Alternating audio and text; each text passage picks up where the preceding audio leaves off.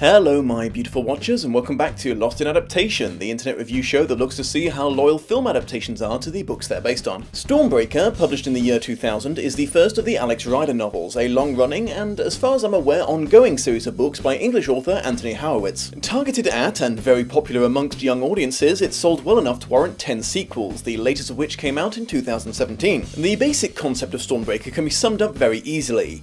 It's James Bond for children. Going into a little more detail, it's what you'd get if you turned a James Bond movie into a book about a 14-year-old boy. I specify movie because, as I've mentioned in episodes past, the original James Bond of the books actually lacks a lot of what are considered the quintessential Bond tropes. The series was already on its 6th book when the film rights were procured for the first. Stormbreaker was a collaborative effort between studios from the UK, USA and Germany, and Horowitz himself was brought on to write the screenplay. As discussed in the past, this is not always, but is usually a very good sign adaptation-wise for obvious reasons. The film came out in 2006 worldwide. For some reason I'm yet to fathom, it was given the alternative title Alex Rider Operation Stormbreaker for the US release, which is odd, because in both the book and the film, Stormbreaker is not the Operation codename. It's the new type of computer designed by the villain. I'm also given to understand they put out a really misleading trailer in the US that seemed to suggest a different kind of story than was actually in the film. Reception to this movie was so poor they cancelled the sequel that Horowitz was already writing, and everyone gave up on the idea of trying to adapt anything Alex Rider related for over a decade. So, was this a bad film, a bad adaptation, both, or just the victim of bizarre marketing decisions? Before we discuss that, let's take a quick look at the book. Not having read them, I don't know if later Alex Rider novels managed to work out their own sense of identity, but Stormbreaker at least certainly follows the Bond film formula 100% beat for beat. The PowerPoint presentation of the villain, the gadgets man, the facade, the pointless dick measuring, the infiltration and getting caught, the bad guy explaining his plans in full then choosing a convoluted and ineffective method of execution,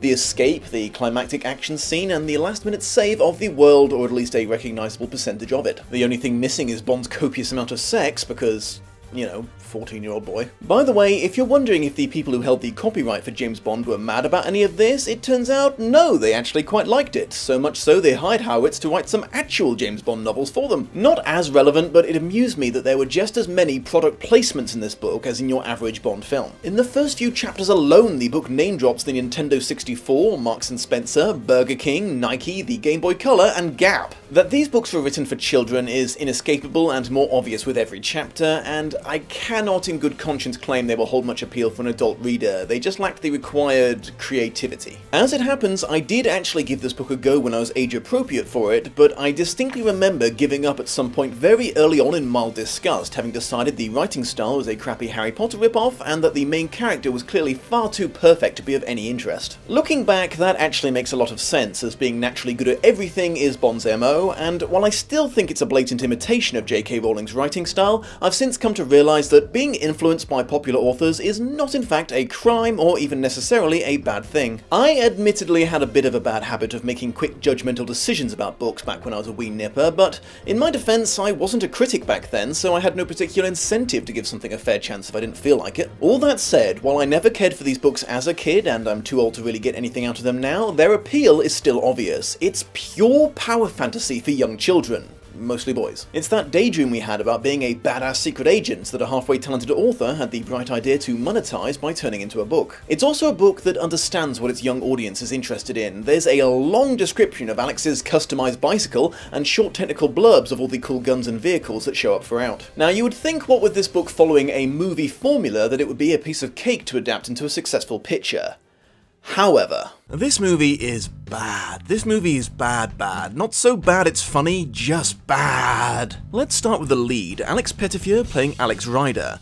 All the way through the movie, he does this thing where he talks really slowly and clearly and plays up his British accent as much as he can so everyone can be super sure that he's British, but a side effect is that nothing he says sounds even remotely human-like, and there's all these unnatural pauses between words. A fun fact, Pettifer was also offered the lead role in Eragon, but turned it down in favour of Stormbreaker. Fortunately for Eragon, there was not a shortage of young, handsome British actors with no talent and silly haircuts. However, as bad as his performance was, I don't actually blame Mr. Pettifer for his or the rest of the movie's failures. When I went to university, I decided to primarily pursue a course in film production, so my expertise lies more in the practical aspects of filming and editing, and as a result, sometimes even the most simplistic points of film theory and critique are lost on me. However, in this case it's pretty obvious even to me that the film's director, Jeffrey Sachs, is the real problem here. Sachs's IMDb page isn't small, but it also isn't particularly impressive either, with his other productions ranging from the obscure to the forgettable. Everyone in this film, the leads, the supporting cast, and every single extra were clearly encouraged to be as hammy as possible in everything they did, and the cinematography matches that tone exactly. Even actors who have proven themselves extremely competent in the past were clearly directed into shocking performances, making bizarre gestures and delivery choices throughout. Sachs's directing also has a habit of undercutting jokes that were halfway amusing in the books. For example, the line about picturesque fishing villages not being a particularly nice place to visit if you're a fish is immediately followed by a dead fish being thrown around, just in case you didn't understand the punchline. Not helping matters, Mickey Rourke, one of the biggest names attached and the film's villain, clearly saw the writing on the wall early on in regards to this production and delivered the most phoned-in, no-shits-given performance known to man. Also not helping matters, while I can totally understand the desire to cast an older actor in the lead role, Pettifer does not look 14 in this. The boy band haircut they gave him doesn't make him look a day younger than the 17 years he was at the time of filming. On top of that, Sachs, I can only assume unintentionally, does everything in his power to draw attention to this fact, including surrounding Pettifer with actual school children in the opening. How do you do, fellow kids? What? And not removing the book's lines about him being a pipsqueak despite him being taller than some of the actors around him. Despite this, the film still tries to portray him being in combat fatigues in boot camp as if this were some super bizarre imagery, but you can join the army at age 16 in the UK, he looks perfectly age appropriate. There's a lot more I'd like to say about this film's many and fascinatingly incompetent failings, but this isn't supposed to be that kind of review, and there's so much to deconstruct it would take 2 sarcastic British reviewers to cover the whole thing. Fortunately, that's something that actually happened. If you'd like to see me team up with Filmbrain and really tear this crap apart, there's the thing. The short version is the mystery of why this film didn't do very well wasn't hard to solve. However, it might not have been the only factor. Let's talk adaptation.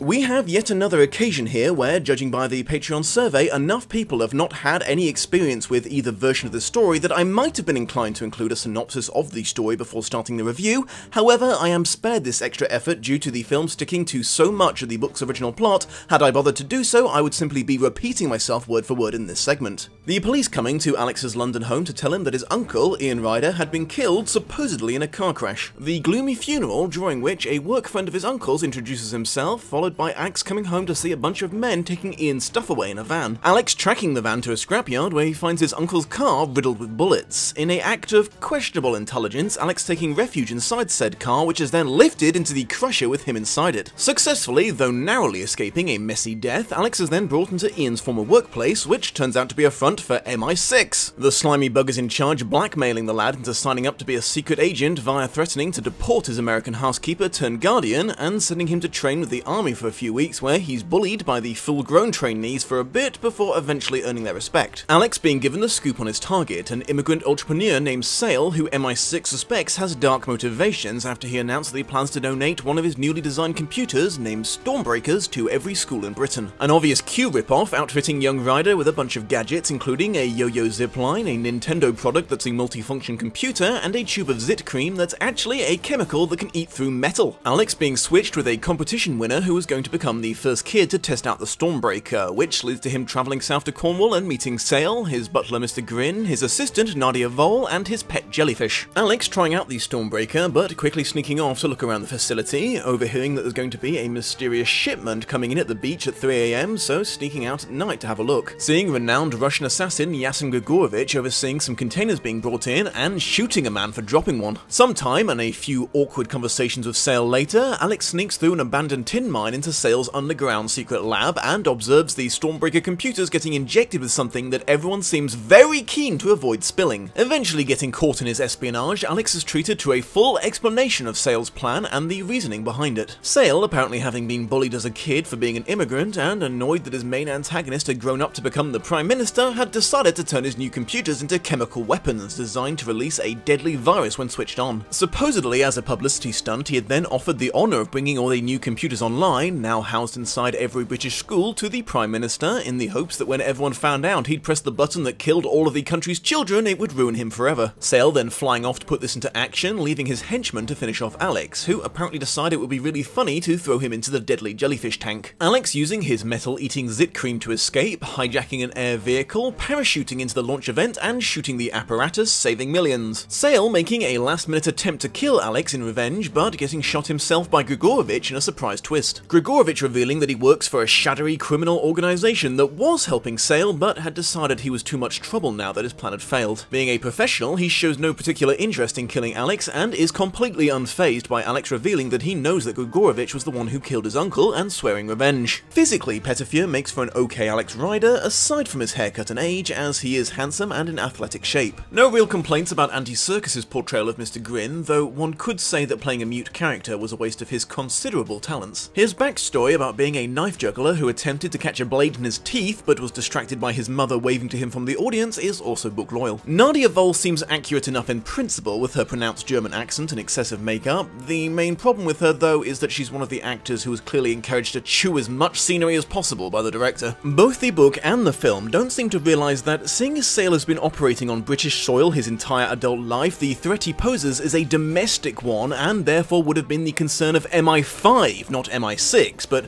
I guess that's not the one with Bond brand recognition. The gadgets that Alex is given by not Q are good as well, with his mechanized yo-yo abseiling line and metal-dissolving zit cream, though amusingly his original Nintendo product was a Game Boy Color, now a Nintendo DS. If they do ever decide to reboot this movie, it will undoubtedly become a Nintendo Switch, so I guess we should all be glad they didn't try to make one during the Wii U era. Heyo! Well, that was a surprisingly full category. Even with Horowitz in charge of writing, I just assumed the film had to have gone way off book for it to have bombed so hard, but it's not, it's just not. Colour me surprised. The general theme of this adaptation seems to be to dial down what little subtlety the book had and dial up the action and the stupid as much as possible. For starters, the film invented and jammed in that ridiculous chase scene at the beginning that involved terrorist action taking place in a British town in broad daylight and several innocent bystanders dying horribly. That is somehow completely overlooked by the rest of the country, along with the clumsily juxtaposed speech that Alex makes about how completely unremarkable his uncle is. Ian Ryder's death takes place just before the story starts in the book, and you find out it happened rather differently than the film chose to portray it. Rather than a highly trained field agent arbitrarily deciding that he was safe now after receiving clear proof that he wasn't, and turning his music up so loud he couldn't hear a helicopter a few meters above him, then not swerving and slamming his car into an assassin outside his window, even though he just fought off an army of other henchmen using, amongst other things, lightning-fast reflexes, and Grigorovich having, presumably because of a secret flair for theatrics, paused in his murder long enough to make eye contact with him, Ian Ryder was in fact killed in an ambush by machine gun fire that racked along the side of his car, which makes him seem like less of a nitwit, and avoids the question as to why and how Grigorovich had emptied his gun clips into the door of the car after successfully shooting the driver in the face. It also happened in the dead of night in the book in a secluded area away from witnesses. You know, like an assassination. Dwarfing the problems brought about by the extra scene at the start is the lunacy of the scenes added onto the end. In the book, after Alex shoots the button that would have activated the Stormbreakers, that definitively foils Sale's plans, as he was so obsessed with making sure it was his nemesis, the Prime Minister, that unknowingly murdered all the UK's children, he'd rigged it so there was no other way to unleash the virus. As I mentioned, Sale does try to get revenge on Alex. He kidnaps him in a fake taxi, forces him to a rooftop helipad at gunpoint, and plans to shoot him there before fleeing the country, but is double-crossed by Grigorovich, who kills him to stop him from embarrassing his employers any further. It's all over in less than half a chapter. The film clearly wanted something a little bit grander to end on, so it set up the twist that Sale had a backup plan in place, with another way to send out the activation signal located, rather dramatically, at the top of his London skyscraper. Realizing this at the last minute, Alex has to rush to the tower to stop him, enlisting the serendipitous transportation of a girl he'd struck out with at the start of the film named Sabina. Even though they get there before Sale can complete his plan, it looks like the old geezer has gotten the better of them, but in a return to the book, Sale is shot by Grigorovich, who also decides to save Alex from falling to his death because he impressed him with his pluck earlier in the film. Now, you would have thought that the problem with this new ending to the adventure would be glaringly obvious. Because Sale had another way of completing his evil scheme that he was very close to successfully utilizing, Gregorovich killing him goes from a nefarious organization tying up loose ends to a bunch of morons actively foiling their own plan. To clarify, just to make super sure we're all on the same page, if Homeland here hadn't gotten involved, his team would have won. With those bullets, he invalidated all of the work and money his organization had poured into this attack, and he had personally murdered a British agent for and executed a man for endangering. Sweet merciful tester, did no one proofread this script before filming? Moving on, Alex originally tracked down the scrapyard where his uncle's car was through research and deductive reasoning, but why bother establishing that your protagonist is intelligent when you can show him doing cool bike stuff while tailing a white van? MI6 is not underneath a train station in the book, and there's not a super inefficient secret access to it that you can clearly see is screwy simply by watching it for a few minutes. It's supposed to just be, you know, a building that's pretending to be a bank. Alex walks in through the front door, but gosh, I wonder why they could possibly want to make the start of his adventure take place in a London train station. So what is this place? Hogwarts? Oh. Okay, I guess they're not even trying to hide the fact that this film, just like the book before it, is desperate to tap into that sweet, sweet Harry Potter money. Fair enough, I can't fault them for honesty of purpose, I guess. In the book, Alex notices something is amiss because one man at his uncle's funeral exposes that he has a gun for half a second. In the movie, everyone in the fucking cemetery is either packing heat or jamming their finger in an earpiece while dressed like Agent Smith from The Matrix. They still play it up like Alex is being super perceptive, but you'd have to be blind to miss this parade. There's no ejector seat in Ian Ryder's car in the book or any indication that it was anything other than a normal BMW. There was no easy way out for Alex. He had to drag himself out, leaving a trail of blood, sweat and oil just as the car crusher was finishing its work. It's one of two surprisingly intense moments in the book. You do have to wonder how the fuck the film version of MI6 decided that Ian's car needed rockets, ejector seats, onboard computers and goodness knows what else, but somehow decided that bulletproofing wasn't necessary. Another film-only addition to the story is the apparent belief that every third person in Britain is a raving murderous psychopath, and I want to make it clear, I'm not just talking about people associated with the villains, I mean just everyone. Now, admittedly, in the book, there was an MI6 agent in the scrapyard who took a shot at Alex, but in his defense, Alex had just kicked him in the head, so he probably wasn't thinking straight. In the film's universe, apparently, a group of junkyard workers' first response to finding out that they had just nearly accidentally killed a teenager is to first attempt to beat the shit out of him and then to try to blow his face off with a fucking shotgun. These wankers aren't even connected to MI6, the government just outsources their scrap work to them for budgetary reasons. Then, infinitely worse, during the climax when Alex and Sabina are riding to Sale's tower, they happen to pass through a battalion of mounted royal guards, who, with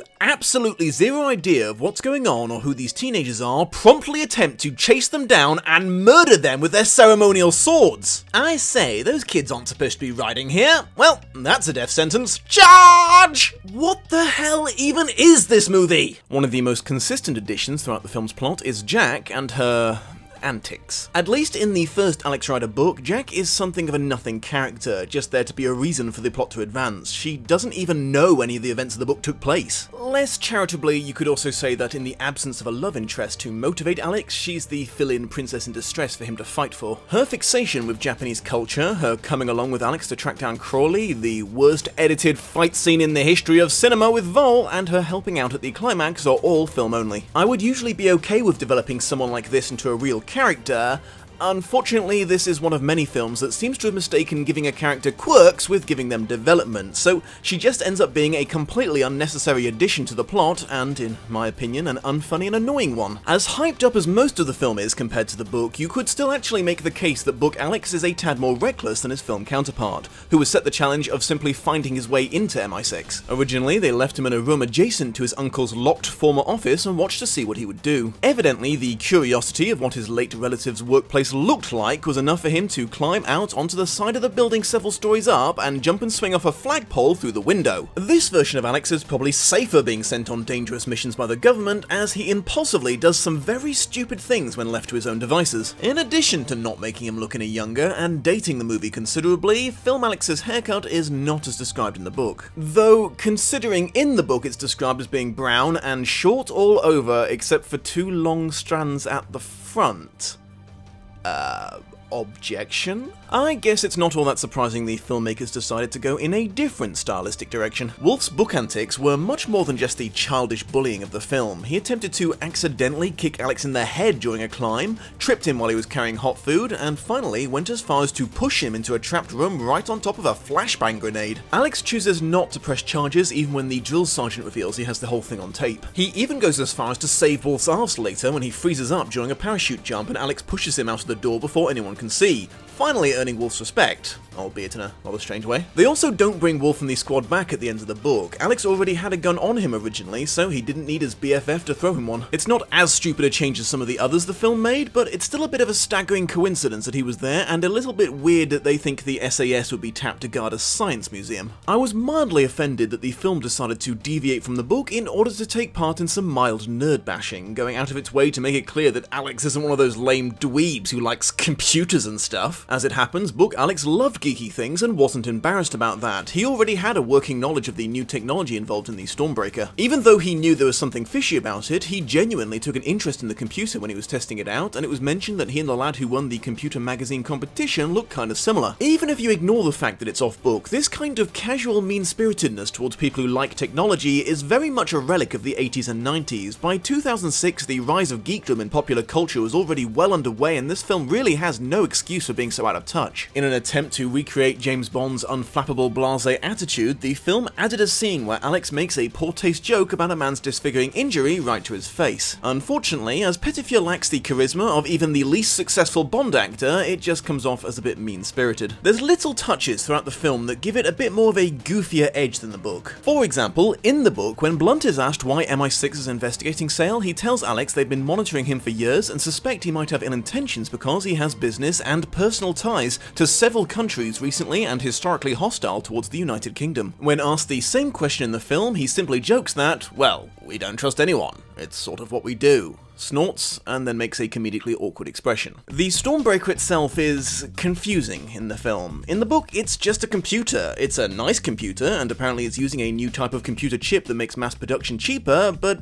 a computer nonetheless. Monitor, keyboard, mouse, you know, the standard setup. The film decided to go with this Ready Player One-esque fully immersive VR affair. This is a change that I'm prepared to assume was as much a result of timing as it was the film wanting to up the ante in all things. When the book was written in the year 2000, it wasn't unheard of for British public schools to have the odd computer, but the idea of them having something cutting edge with high-tech learning aids was definitely novel. Government funding for public schools in Britain has always left a little to be desired. Despite that, because this was a period of such rapid increase in public access to technology, just 6 years later when the film came out, the idea that a company donating a single computer to each public school would be national newsworthy or a great PR boost for the Prime Minister was somewhat laughable, so they had to find a better reason for the Stormbreaker to be a game changer. However, one cannot help but notice a few problems with this, starting with, holy fuck, they really plan to build one of those gothic monstrosities in every school in Great Britain? Look at the room size requirements, what are they going to do, convert the gym into a computer lab? And even if you can find the space for it, you can only plug one kid at a time into these bad boys, it's hardly going to revolutionize the education system. In the novel, Alex slips up on his first day at the job and introduces himself to Sale using his real name, forcing him to scramble to invent a convincing reason for it to be a nickname. The film switches this out for Alex trying to tough talk Nadia Vol by making very obvious hints about being on a mission to investigate the death of his uncle, even going as far as to mention the covered job that Ian was working when he died. As this is more of a deliberate act, Alex comes off looking significantly stupider in the film, made worse when you realise his inability to keep his mouth shut directly led to the attempt on Jack's life. Speaking of which, to find a reason for Vol to be able to make her appointment with the worst fight scene ever, the film added in Alex bringing his personal phone along during his spy mission,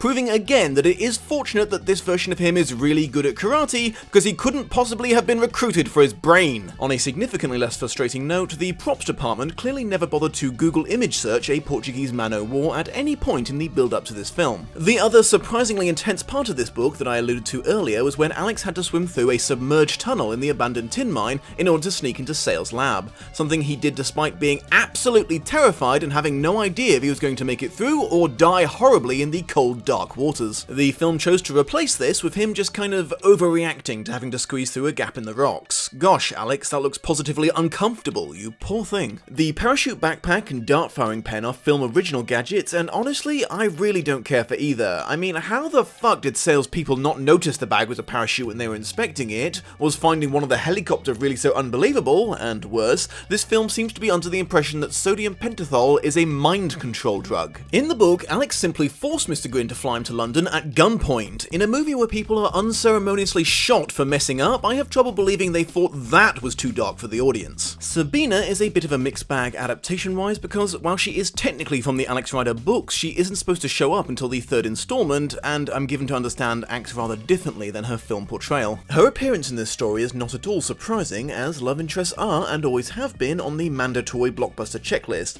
and the filmmakers clearly realised the one and only thing missing from this book's almost perfect teen power fantasy was a member of the opposite sex to be there to witness the audience insert character being all badass and whatnot, because, let's face it, what's the point of saving the world if it doesn't get you a date with someone who previously turned you down for one? You get much more of a sense of just how resentful Alex is about being dragged into the espionage business against his will at the end of the book. In fact, you could say he looks a little smug about it in the end of the film. Alex wore a school uniform for quite a bit of the book because, fun fact, pretty much every school in Great Britain has mandatory uniforms, but either they didn't want to confuse the international audience or they didn't think uniforms were cool enough for this Alex Rider. They moved Alex finding out that Yasin Grigorovich was the guy who shot his uncle until later in the film. MI6 told him about it before he set off for Cornwall in the book and promised to pull him out of the mission if he showed up again, so when Alex saw him at the beach, he stopped sending them updates so they wouldn't withdraw him before he got a shot at avenging Ian. You can see in the film that henchmen occasionally get themselves killed while trying to murder Alex, through no fault of his own of course, as he never actively tries to kill anyone, even in self-defense. For the most part it's the same in the book. Alex can't possibly avoid casualties altogether when everyone's playing with guns on high places, but he almost never pursues a fatality.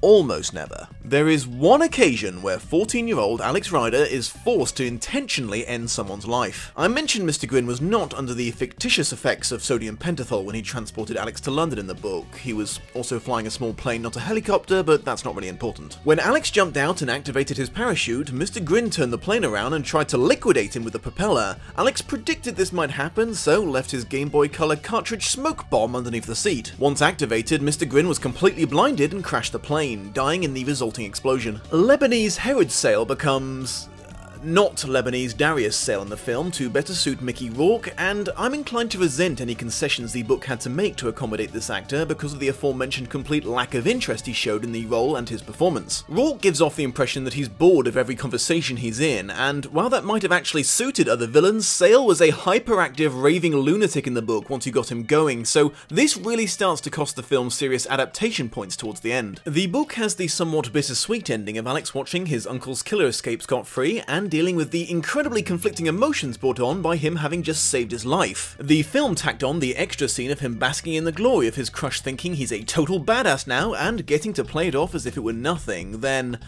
I don't know if this is supposed to be a cliffhanger or something, but he realizes someone is watching him and poses dramatically. This film is a perfect, textbook example of people saying, ooh, what if, throughout the adaptation process, but completely neglecting to include any justification or purpose for their changes, leaving the audience scratching their heads and muttering, but why, all the way through the film? What if, instead of having his own lab inside MI6, the guy who makes the gadgets for field agents was working in a toy shop?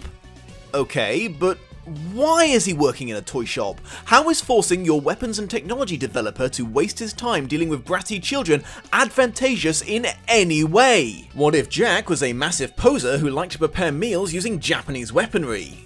Okay, but why? What could that possibly contribute to the plot? What if, instead of Alex earning Wolf's respect by not snitching on him, and after all his abuse still helping him out in a moment of weakness, he saved the unit from getting kicked out of the army by escaping from a house and throwing some innocent men off a cliff? Okay, but why would that even help matters? Busting out of a holding cell and assaulting the guards wouldn't retroactively make you pass the military exercise you just failed the night before, because why would it? What if, when Alex is using the Stormbreaker, he gets dramatically hit with a satellite in space and then attacked by a T-Rex?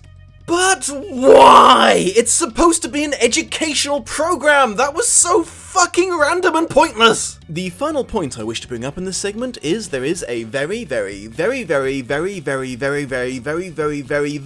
fine line between parody and straight up rip-off, and while you could arguably say the book just skirted that line and stayed on the right side of it, giving Alex just enough of his own personality to distance it from the inspiration, the film did not, adding in more Bond-like one-liners, shamelessly lifting elements out of popular Bond movies verbatim, and even stealing some of their long-running jokes without any recognisable nod to the fact that they didn't come up with them. Don't do that! Why, is it dangerous? No, it's very annoying. Don't touch that! It's my lunch. Just saying.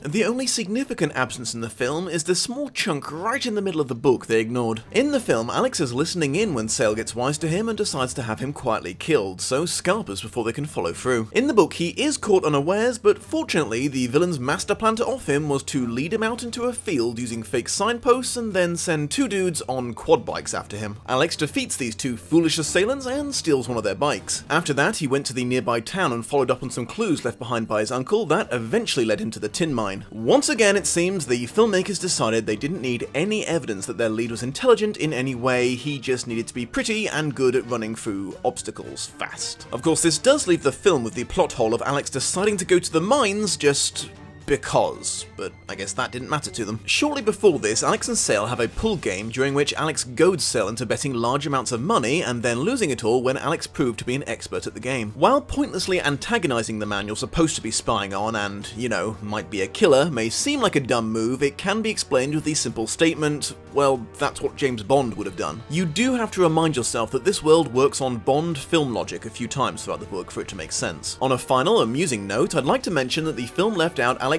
accidentally shooting the Prime Minister at the end. Just a minor injury, but enough that it took a bit of the glory out of his victory. The Dom's final thoughts. I almost don't want to say it because this was such a naff movie, but with the exception of the questionable additions to the story, most notably at the start and end, I cannot deny that by usual adaptation standards, this was a really loyal recreation of a book in film form. I believe I made it clear that I think the stuff they did add was groan-worthy terrible, but at the end of the day, I don't think that was enough to sink the whole adaptation. They hit almost all of the major plot points, and most of the minor ones as well, and Horowitz clearly made sure they understood the book's power fantasy appeal and built the film on that premise as well. All in all, I'd have to say this is an excellent and disappointing example of how you can succeed as an adaptation while simultaneously utterly failing as a film, which is kind of sad in this case because it really didn't have to be that way. Interestingly, Horowitz went on record not long after the film's release blaming its poor reception on his books not translating well to the big screen, but I would have to wholly disagree.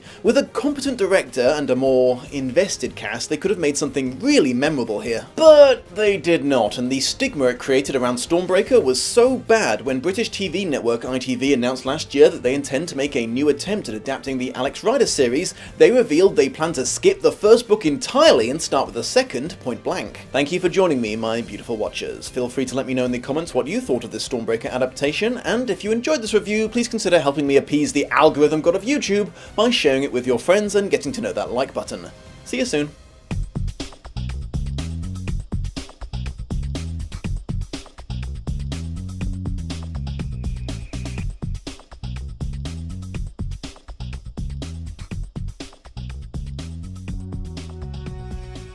Hey beautiful watchers, I just wanted to give you a quick reminder that there's a variety of rewards you can earn by becoming a Patreon, including early access to all videos, getting to be a part of the survey about how many people saw the film and read the book, or playing Minecraft with me on my 24-hour server. Higher level contributors can also join the Dom Skype chat room, and best of all, choose future episodes of Lost in Adaptation. However, if right now you are thinking, my goodness the Dom, I can't do that, all of my currency recently became self-aware and told me it loved me, I have not had the heart to spend any of it since then. Fear not, if you would instead be willing to like, share, subscribe, or a combination of all three, that goes a long way towards helping my channel grow and reach new beautiful watchers. Have a most pleasant day, and I will see you soon.